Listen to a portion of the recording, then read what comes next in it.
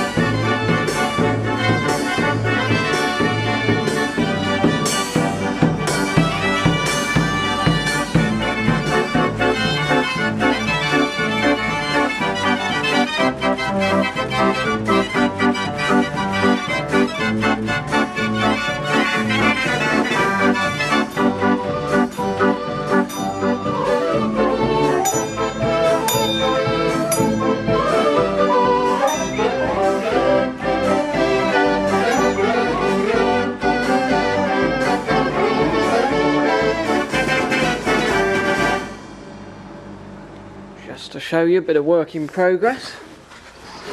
Oh, we've got bits of organ everywhere. That's the keyframe. And have some TLC on that when I can put it on the bench. And it's loose. Light would help, wouldn't it? There we go. Look at that. See what I'm doing now. Well, there we go. That's where the keyframe was. It's going to go back in roughly the same place. I'll try and get it a bit higher so we can play some longer books without bending the cardboard. But in between the keyframe and the original relay, we've got that relay chest there, which is something I've spent a good while making. That's a MIDI conversion, and that will basically interface between the keyframe and the original primary relay, which is this chest here. Quite clever. They're split into 3 sections because this centre section, you can see all the tubes coming off here. Apologies, the zoom's a little bit out. This is it's got its wind supply coming down this tube, which goes straight to a tremolo unit. So that will do all the melody notes on the action there, which is quite posh actually. A clever way of doing it, rather than doing it on the main air supply for each individual wind chest. It's done on the first action stage, and then these two obviously will have constant wind supply either side. They actually also operate as a relay for the register chest here, the register box. Quite clever that as well. It just amplifies the signal up. But there we go. Blower, obviously. We've got our accompaniment pipes there, stop flute, deeper stop flute, octave lower, and the cellos there at the back. Same this side, 6 notes either side, chromatic. We've got the bass cellos up in the roof there, again 6 either side. Big bass pipes are underneath, that's the bass section, 12 notes chromatic. We've got some saxophones here, which along with those stop flutes form the baritone register there on the counter melody. You can see here, because we've been short of space, that's your last note there, and this chest arrangement here works it up and brings it to out there so they can overlap.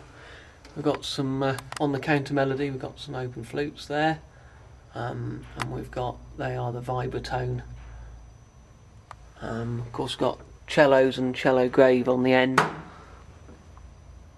The cellos, cello grave are the big painted cellos at the front. That just means a deepened cello effectively. We were looking at the melody. We've got these, they're sort of cellos really, they are cellos, but you've got your violin register effectively. You've got 2 octave and these rank of deeper pipes at the back. Oh, that's interesting, you see, just to squeeze that one in, that's had to be mitered.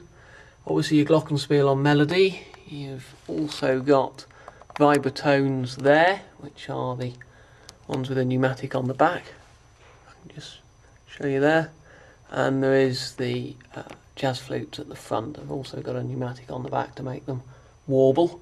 They're the ones with the chimneys, and these stop ones have a little diaphragm. See if I can lean through and show you the diaphragm. So you can see them on the front there. Should be diaphragm, gives it a sort of nasally sound as that vibrates. But yeah, I think you can see the guts of the organ a bit better from this stage. There's also the rank of pipes at the front on the melody, which are called baxophones. I'll squeeze out and show you that. I might as well. And you see keyframe, snare drum.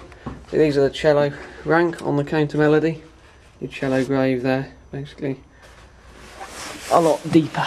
Quite useful for some of the foundation counter melodies that you can get going. That's your baxophone rank there. It's rather unusual, pioneered by Mortier, that type of pipe, I believe. It is a reed and effectively blowing through, but it's stopped. And some open flutes at the back there. Give it the full mixture. But there we go. You can see those jazz flutes at the front a little bit more clearly now. And as I say, the violin rank there. And these are those vibratones, which are also on the counter melody there. Worth pointing that out. There we go.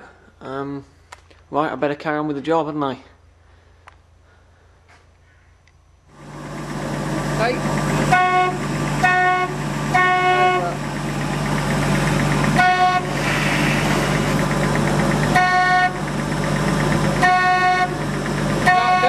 Is that good?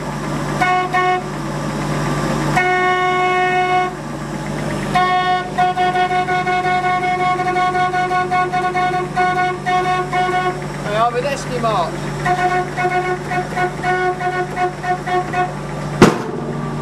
All that success. You'll notice how much space I had to spare. Not a lot.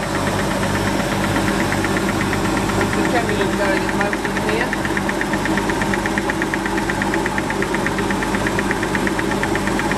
Move the register box over here. So the shelf comes on at this height, keyframe here, so I'm going to gather all the tubes up and they'll meet back to the keyframe. Keyframe tubes come from the top and the action tubes go down the side there. That's the note we've just been having rigged up. Anyway, we'll see you next time on A MIDI Organ is Born.